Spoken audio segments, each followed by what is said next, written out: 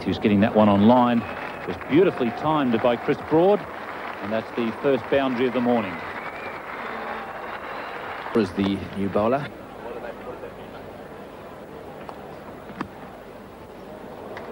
That one steered away, and it's going to run right down to the boundary at third man. There's no one covering that area, and the outfield is very quick. That's his 6th boundary. That one smashed away square, and there's no point in running for it. It is quite a long boundary down there, but the outfield's lovely and quick. And into the fence it goes. It's a very good shot. This a wide ball, right over the top of it, and no chance at all that it would be stopped. And I'd say that England are looking very much towards a 400 to 500 total at this stage. It's nicely played. That was an attempted Yorker by Bruce Reid, and beautifully played off the toes there by Broad and down to the mid-wicket boundary. This outfield certainly is lovely and fit.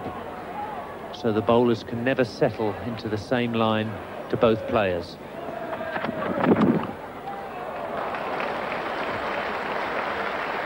That's the shot of the day. What's more, it'll look just as good in replay.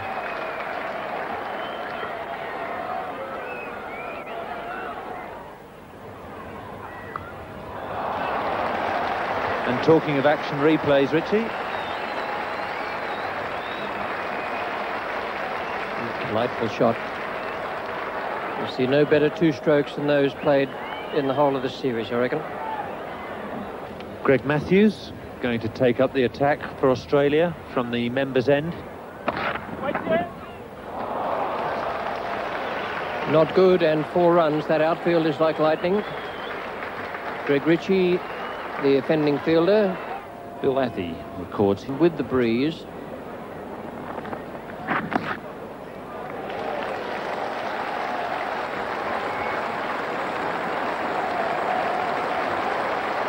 What a great moment for Chris Broad. 100 for him. The England players, well, they might be delighted at this great opening stand. And the fact that Broad has played with great composure and brilliance out there. 100 out of 192.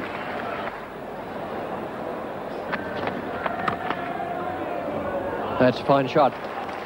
He's played some lovely strokes today. Perfect timing, magnificent placing of the ball.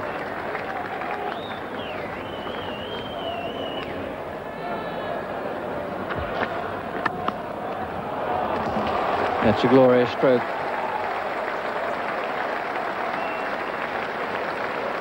His driving has been superb today. It's one area where you don't want to give him any leeway at all. Anything over-pitched, he takes care of very well indeed. Bruce Reid. It's in the air, and he's got him, must be taken. That ball bounced outside off stump. And Zura making no mistake, a big deflection there, and there was no way in the world he was going to stop that one. An end to a great innings, brought out for 162. Excellent catch from Tim Zura. That's a beautiful ball by Reid, and an equally good catch by Tim Zura, diving well away to his left. Very, very good piece of wicket-keeping, good piece of bowling, and an excellent innings from Chris Broad. So he departs, and England now 4 for 333.